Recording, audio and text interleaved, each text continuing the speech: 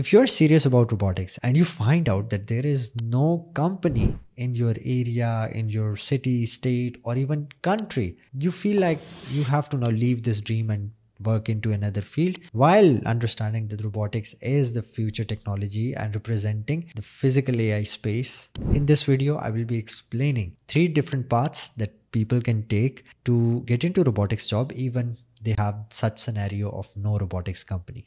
I am from Pakistan, and when I was getting started into robotics, there were only 2 to 3 companies of robotics. So it was very hard to get into those companies, and I felt the same problem. How do I get into robotics and what to learn and what to do? So the 3 parts that I showed you, I took one and now I am sticking to that one. Still now it's working, and now we are expanding into a robotics company of a product. I started robotics in my bachelor degree at a university. There were professors, there was a robotics lab, and there were people working on robots there. So I had a great interaction with robots in my bachelor degree. So the next route is study abroad route. It's bachelor masters in a country where robotics companies are not there and you have access to basic robots, then doing a PhD in a place where you have high quality industry grade robots. Then comes the next one, the one that I followed, and that is freelancing, doing work remotely with companies, with smaller projects in robotics, and build your skills by your own self-employed route.